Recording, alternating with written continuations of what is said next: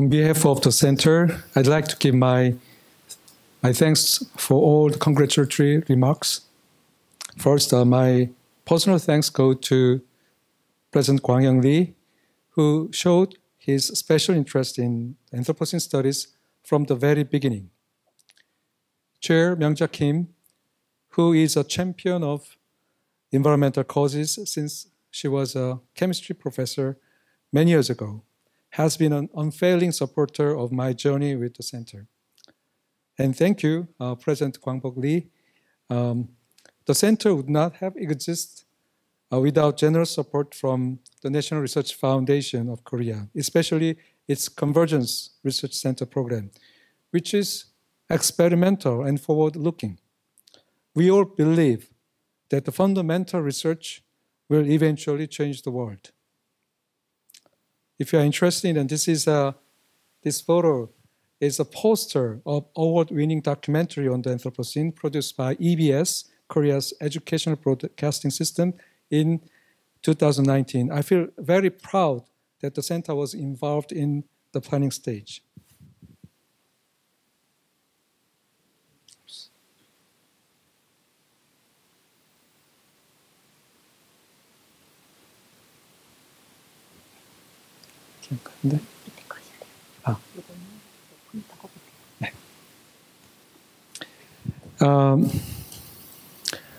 I'm standing here to give a presentation on the Anthropocene, knowing that my academic adventure is part of larger KAIST story. I owe a great debt to many KAIST professors who rose up voluntarily in the aftermath of a Sewol ferry incident 10 years ago, thinking that we must and could do about this kind of disaster. This is an email message from Professor Yang Dong-yeol, famous known as KAIST's first PhD, who expressed a sense of bitterness, shamefulness, powerlessness, and urgency. Dozens of professors responded, including myself, to the call for creating a research center for disaster response system. I could witness the importance of emotion as well as knowledge in the progress of science and technology. We had numerous rounds of meetings, finally creating the KAIST Institute for Disaster Studies, shortly KIDS, which was embarked in October. It took only 4 months after the first circulation of that email. This is a picture of a seminar after the opening ceremony. You can figure out who's giving a presentation. One thing that I realized at the time is that the difficulty of collaboration beyond disciplinary worlds. Ways of framing questions are different. Paces of working together are different. Most importantly, language is different. We stayed on for years feeling frustrated, sometimes over the limitations.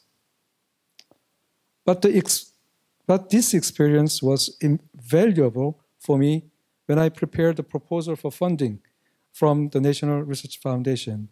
The idea of having Anthropocene as a keyword came from Professor Chi-Hyung Chun, who happened to see the special exhibit, the Welcome to the Anthropocene, in 2016 at the Deutsches Museum in Munich when he was spending a sabbatical. And this was a picture of the first international symposium, which was held in 2019. And a big international conference of East Asian environmental history held at KAIST and IBS last year.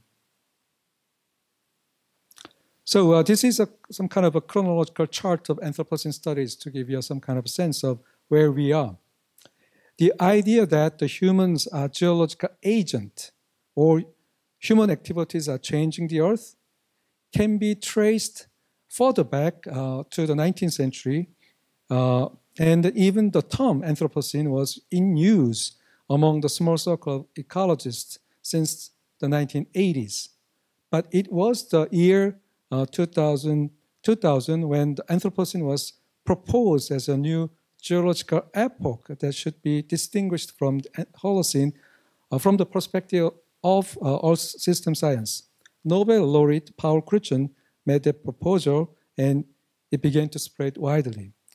At the same time, you can see it in the bottom, John McNeill, a historian studying global environmental changes, published a book arguing that we are living in a totally different conditions of the Earth. And in 2007, Crutzen and McNeill, working with a climate scientist, climate change expert, Will Stephan, suggests the concept of great acceleration to notify the global warming and many other human-driven changes began to accelerate since around 1950. This is the key concept in Anthropocene Studies. Let me show what they said. In his 2002 paper, Paul Crutzen articulated further the meaning of the Anthropocene and what tasks lie ahead. Thinking of major audience of the journal Nature, he emphasized the role of scientists and engineers in guiding society. McNeill started his book with a biblical passage. What has been is what will be, and what is done is what will be done. And there is nothing new under the sun. That's a biblical passage. He then said, provocatively, that is not true anymore. Can you say that? And he said that the place of humankind within the natural world is not what it was. That's what the historian said. This is an update version of the Great Acceleration graphs, which suggests correlation between human activities and Earth system changes. Take a few examples. Global warming, represented by carbon dioxide concentration, and biodiversity degradation shows abrupt acceleration around 1950. Population growth and primary energy use are the same. Here is an important lesson for cross-disciplinary collaboration. This is not a convergence of multiple disciplines becoming one. Rather, it started with a dialogue, sharing one another's concerns, maintaining their disciplinary practices, and coming up with a new idea.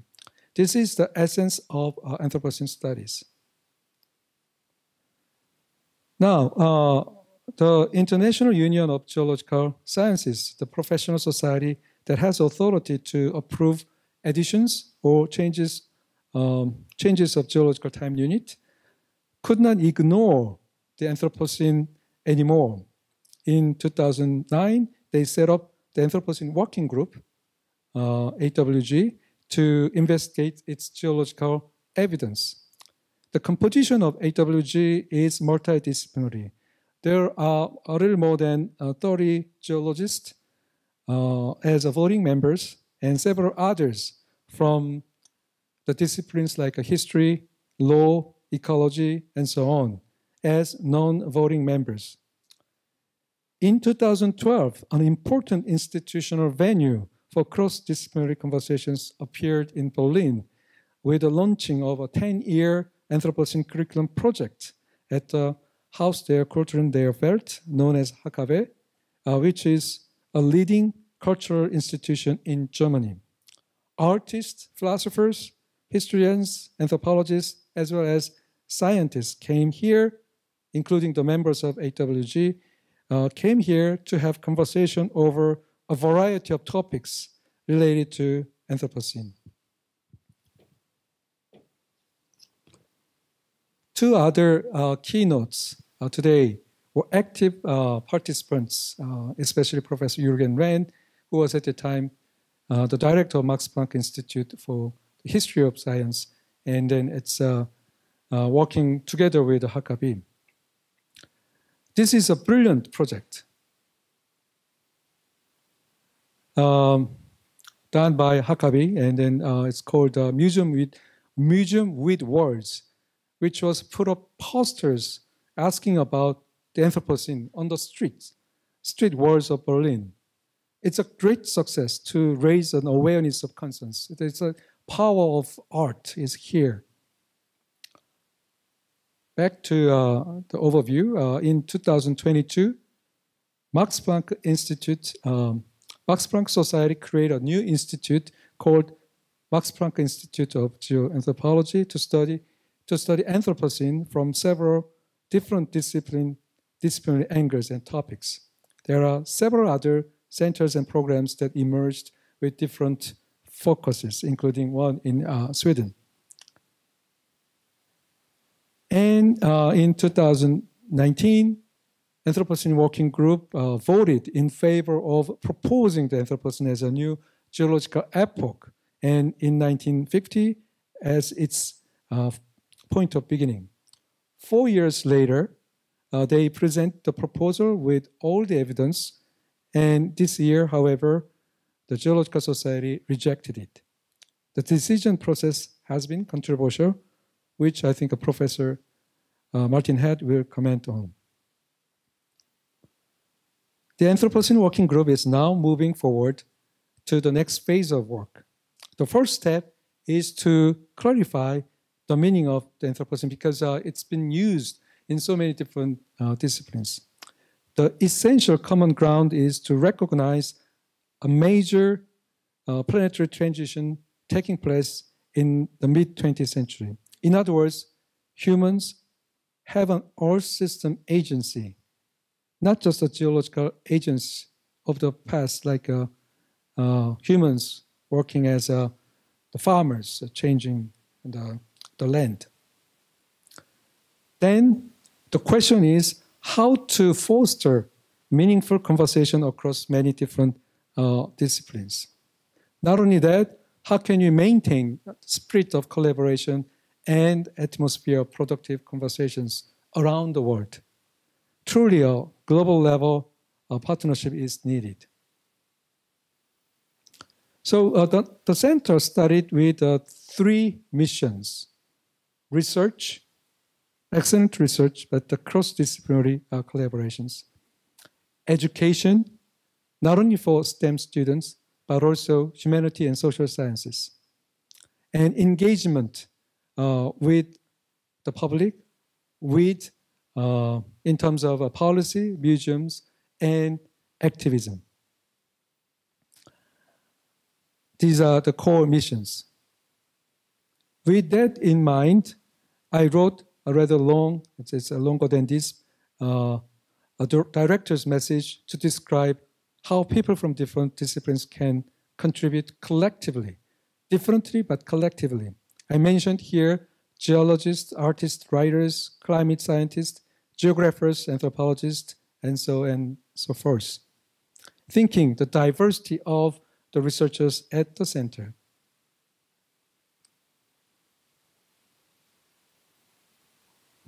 So at the beginning, we had 14 participating professors and researchers, half of whom from science and engineering departments, the other half from the humanities and social sciences. We also extended our research network outside to work with artists and documentary producers. We organized the center as 4 groups from the bottom: sensing for detecting Anthropocene phenomena, governing for a new planetary governance, and inhabiting for living together in the damaged planet, and imagining for thinking about alternative futures. In 3 years, we merged governing and inhabiting groups into one, so 3 groups. Meaningful conversations are crucial. It's interesting to note that all journals for the Anthropocene Studies, and actually interesting, the 3 of them appeared in 2013, and then most recently Springer has Anthropocene Study journal. And the all journals for Anthropocene Studies emphasize some kind of cross-disciplinary aspects, although they are using slightly different terminologies and focuses. You can see in the red. So for better understanding, I have categorized modes of crossing crossing is not one mode. There are multiple modes of crossing. First, there may be two kinds of crossing. One for exploring in-between space between the disciplines, and the other for transcending. What does that mean?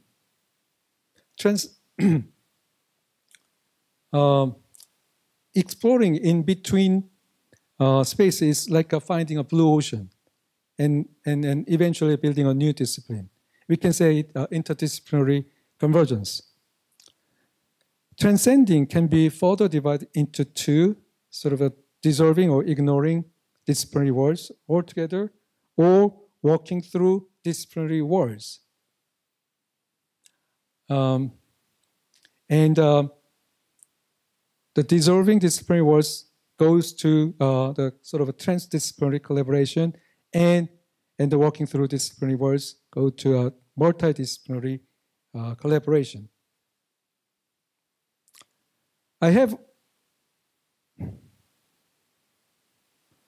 I have also motivations of crossing, why the crossing took place. Of course, intellectual curiosity is very important. And some geniuses going for that, and like Einstein. But it's becoming less and less. And opportunities in the form of methodological breakthroughs or new social needs are also important. It's like coming from outside, but it's very important. But there is also a case of crisis and urgencies at the national or global levels that spurred crossing. We need to do something. We have to do something. In retrospect, the center came into being because of three factors. First, national and global crises that require disciplinary crossing. And second, the conceptual power of Anthropocene, which invites multidisciplinary approaches. And third, the existence of Convergence Research Center program at the National Research Foundation, which encouraged this kind of experiment and challenging research. Now,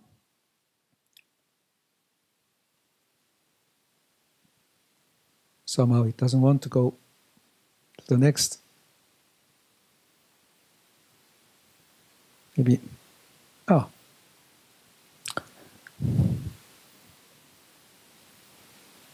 yes.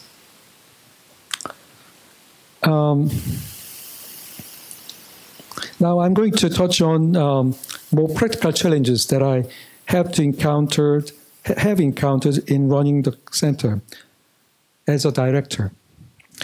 Let's assume there are 5 researchers with director in the middle as R3, researcher 3. Director is all in. Yeah? Forgetting about your existing research, just all in, the new one. But there are researchers like R1 and R2 who significantly reorient their research focus toward Anthropocene. But not yet. The collaboration don't really taking place. But there are researchers like R4 and R5. From the director's perspective, they are doing what they are interested in, not really necessarily related to the Anthropocene. That's the first stage, like the first 3 years or so. And next, there emerge cross-disciplinary collaborations like R1 and R2. And actually, that's really have taken place at the center. And some shifting of research orientations from researchers like R4 and R5. You need patience, but eventually it's slowly going that way. And this, don't get me wrong, this does not occur automatically. Nothing is automatically happening these days. There has to be somebody involved, and director has to sort of guide and encourage, and then talk and then many other things to encourage cross-disciplinary collaborations. So it seems to me there are three conditions for constructive conversations. First, common understanding of realities. Second, mutual respect for one another's expertise, which means different set of skills, norms, standards, and scales of interest. Third, there are invisible facilitators such as postdocs and students, as well as more visible director. Okay, I think I'm within the good range of time. So before closing, I want to show the first issue of the journal Nature published in 1869. I don't know how many people have seen this one, and it's the first issue of Nature.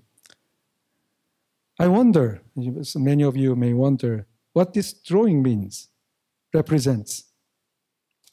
I guess not moon, rather it is Earth seen through clouds from above, from space, maybe. What is interesting is a line below.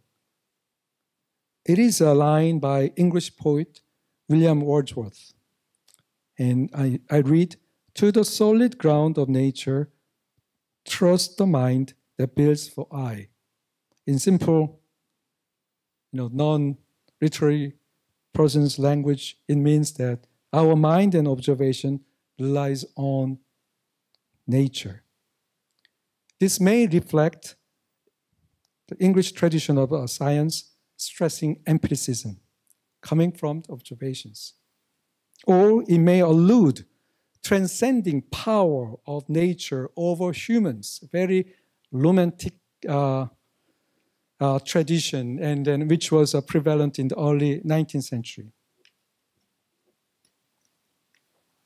Maybe Professor Jürgen Renn can say something more about this. And what's more interesting is the very first article published there. It is a commissioned article.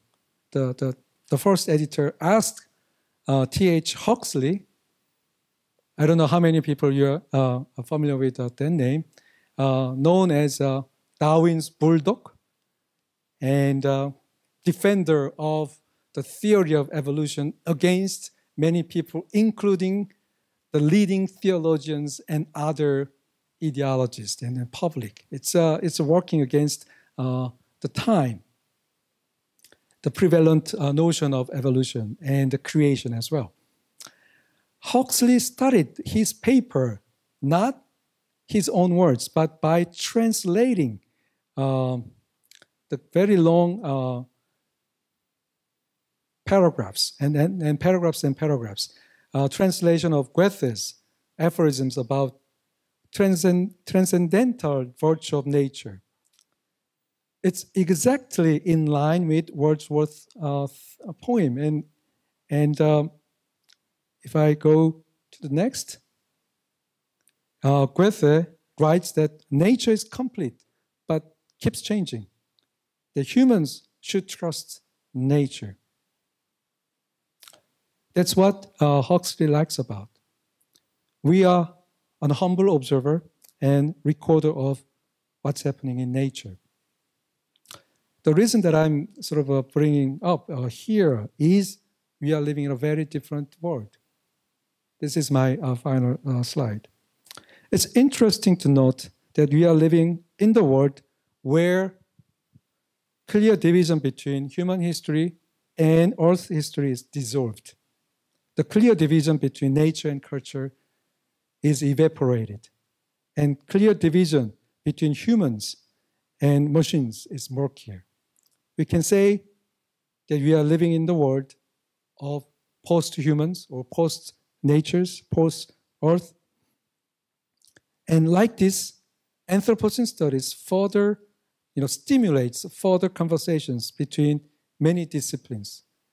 It can be literary, it can be philosophical, but it all leads to the rigorous study of science and then working to provide more evidence, more convincing evidence to persuade sort of old-style bent practice of the geology.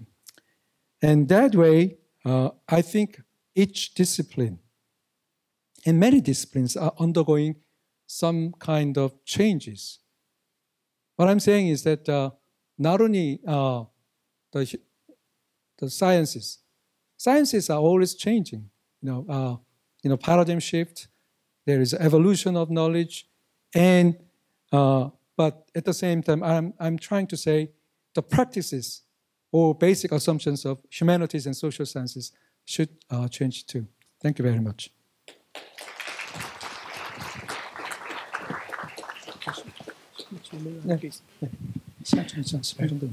Thank you, Professor Park. I think we have time for a couple of questions or comments from the audience. So if you have a question or a comment, please raise your hand, and we'll bring a microphone to you.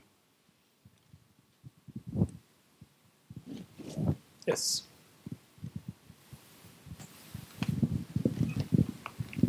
Thank you very much. Dolly Jørgensen from the University of Stavanger in Norway.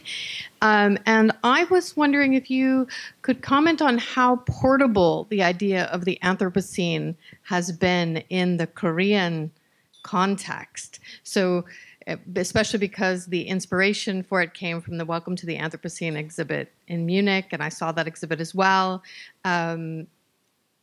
But what I've seen is that it's not taken up as well in other places. So I was wondering if you could comment there. That's an excellent question. And actually, when we studied the Center for Anthropocene Studies, I tried to get an idea from nearby, like Japan, China, and other places. And so I took a visit to Japan. There was a conference called Anthropocene in Asia. And but the portion of Anthropocene was very small, and then it's all about environmental issues and resource management and and other economics and other things. But I had a valuable. Professor Daniel Nice here, and some kind of a network, and so it was not portably moved from Japan to Korea.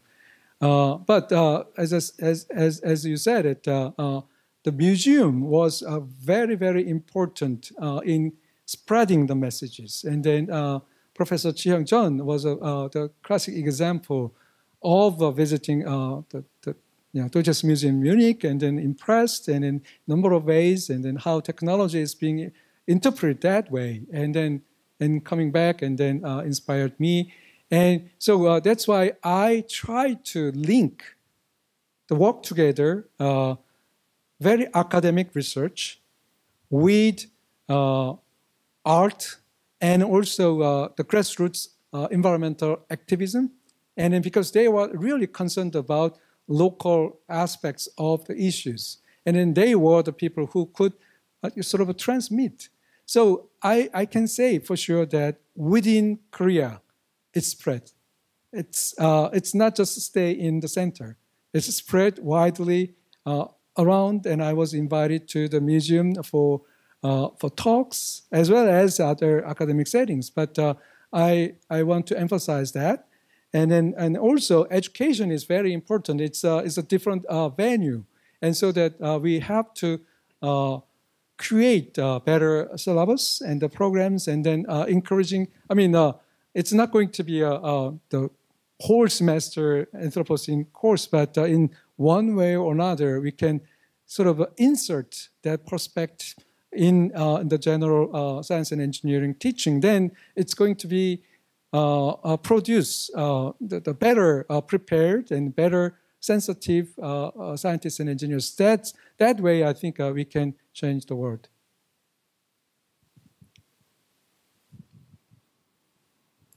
We can take one or two question or comments. Yes.